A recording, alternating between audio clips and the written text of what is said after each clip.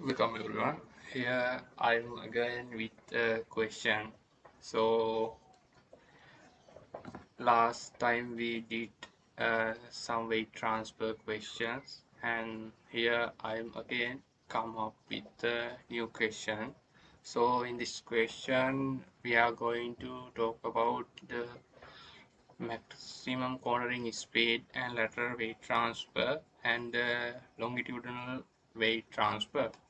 So I did this question and now I'm going to show my answers and I will explain step by step so you can understand all the things. So let's go. Here, this is the question date given data and I sketch it. So let me show you. So here, this is the front view of our vehicle and this is the side view.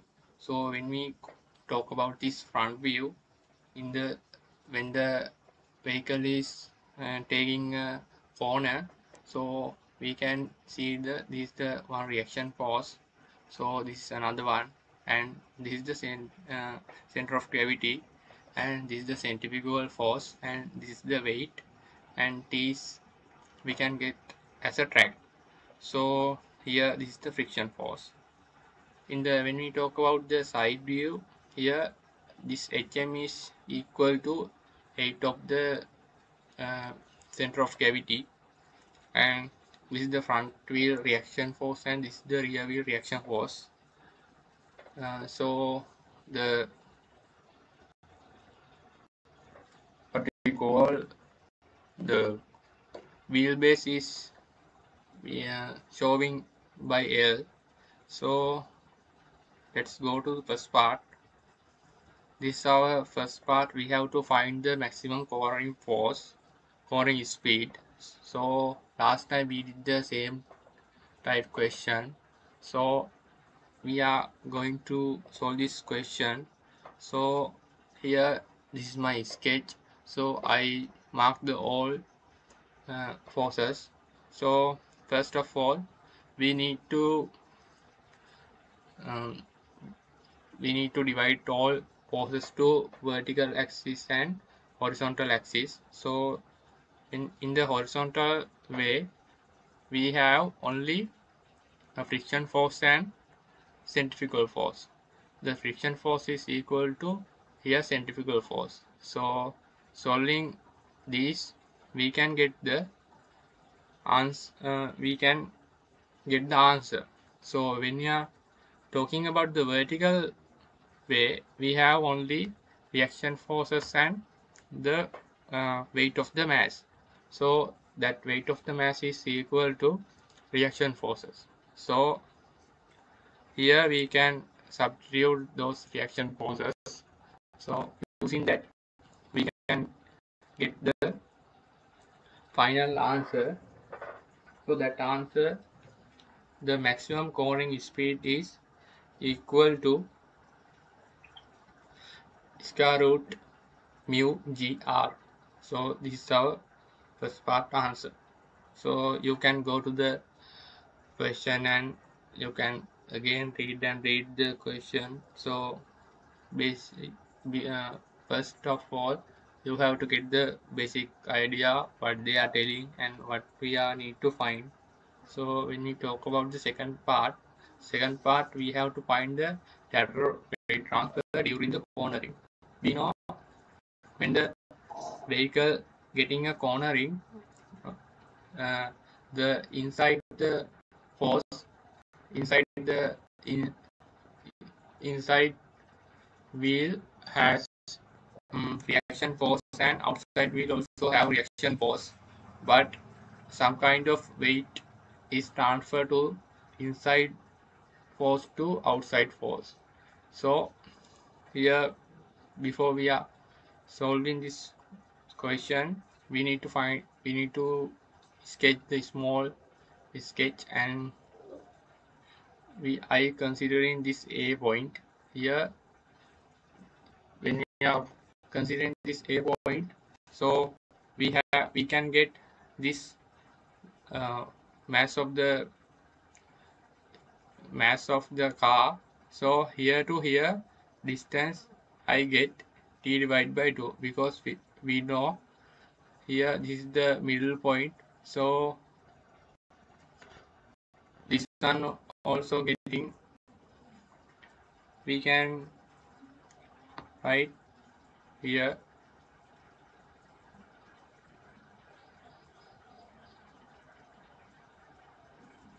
t divided 2,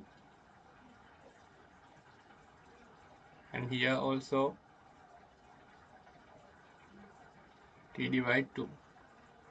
So same thing in here, that mg multiplied by t divided by 2 is equal to mv squared divided by r, that centrifugal force multiplied by here to here distance is equal to hm, and plus there is another force. So when we are getting this r1, we are considering this t distance. So in here that is equal r1 multiplied by t.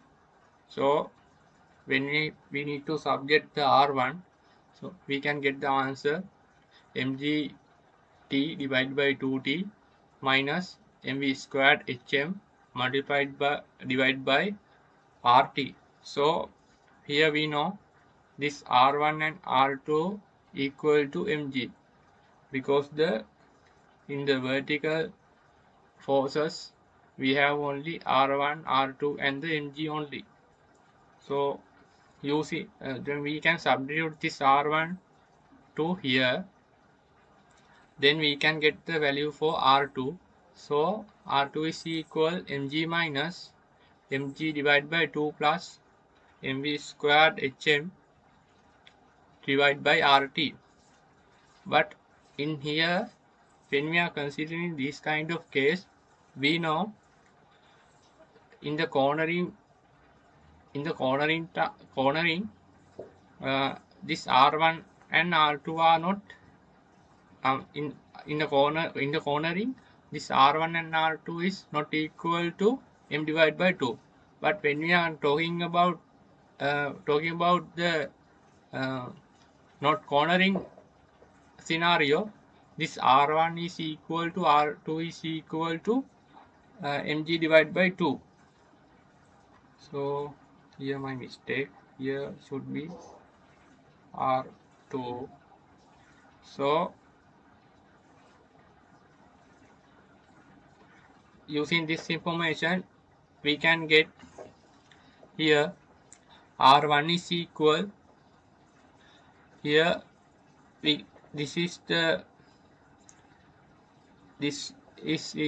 here we can cut the t. So here r1 is equal mg divided by 2. So we can use here that r1 in here. So we have only this part, mv is squared multiplied by hm divided by rt.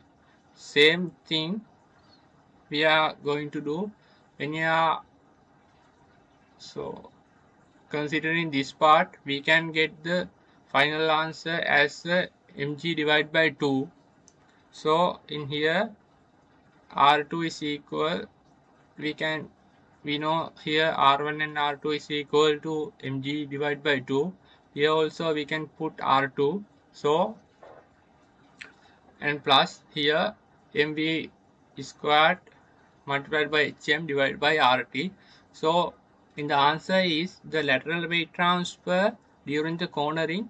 Here we know in the sign is minus and here sign is plus. It means some amount of weight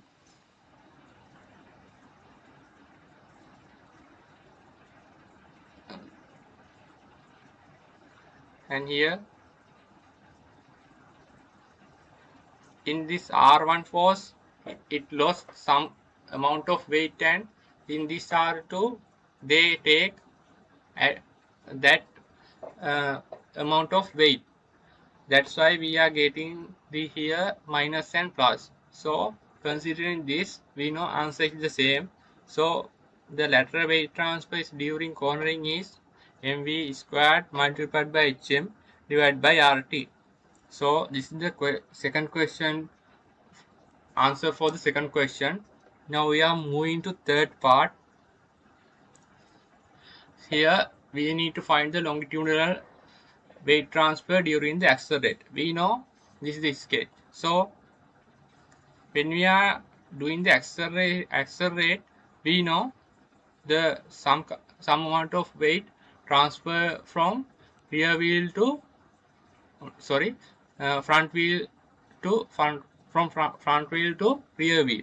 So according to that, so we can solve this question, but here we don't know what is the acceleration. So because of that, we can get as a as a acceleration. So in here also we are considering horizontal and vertical axis. In the vertical way, we have only vehicle weight and reaction forces. So here Rf plus Rr is equal to mg, and same thing when we are considering this A1, we can get v mg multiplied by x. Here why I am getting this x, because we know this length is L, but we know this length is L, but actually we don't know what is the value for this point to this center of gravity. Because of that, I take that distance as a x. So here we can write the L minus x. So according to this, when we considering a point, mg is equal to, there is only r f rf force. We are not getting this fc equal ma, because in here a is equal 0. After that only that a is equal to a. So in this time there is no force. It means we have only rf. That rf is, the distance is L and here rf is multiplied by L. So we need to subject the rf. The rf is equal mg multiplied by x divided by L. So we take it, we took that answer, and we need to again find the RR. So find this RR, we can use this equation. We can substitute that RF value to here, and we can get the answer this. So after we know when the vehicle is get the acceleration is equal to AC A. That A is equal to A. This is our assumption. So now we have F force and mg, rf and rr. So again we are considering this A point. We can get if this force, I put it as a ma. So that ma is multiplied by hm. So we know in here to here distance is hm. So again now we know in this force is act on this here. So here to here h. So in here we have only rf. So rf to this distance here L, and these two forces is equal to mg. Mg is acting on this way, and here we know this distance is x. Now we can solve in this equation, we can get the value for the RF. That RF is equal mgx divided by L minus ma hm divided by L.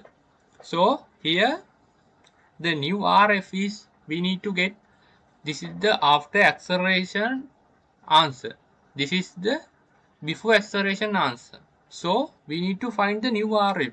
It means we need to subtract this from this RF.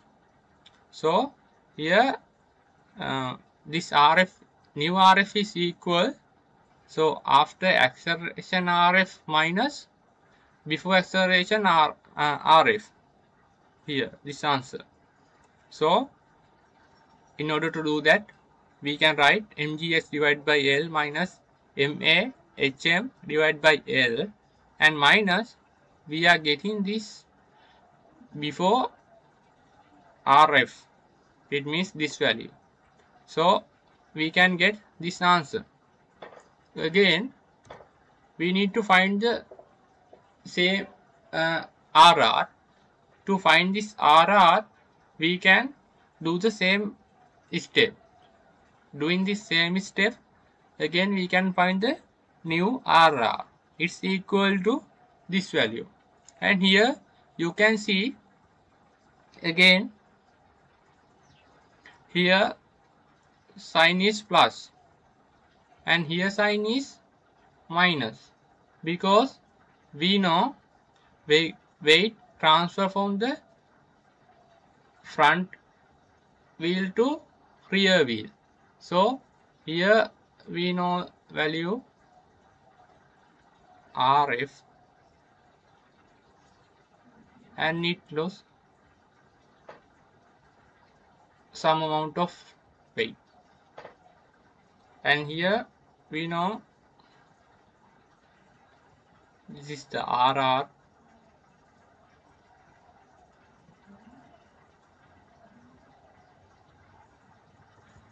This RR at that amount of weight. According to this, we can get the answer as a ma multiplied by hm divided by R, because we know we got the same answer, but the only the difference is the sign. So in here we need to write here the we don't know what is this A. Here we got acceleration as A, and here in the question we know the m is the mass, hm is the height to center of gravity, and R is equal to radius. So we need to clearly mention this A is equal to acceleration. So that's all today. So we solve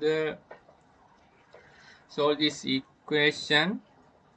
We solve this question using some sort of equation. So I think you got the point, and you can solve this question alone. So thank you for this video.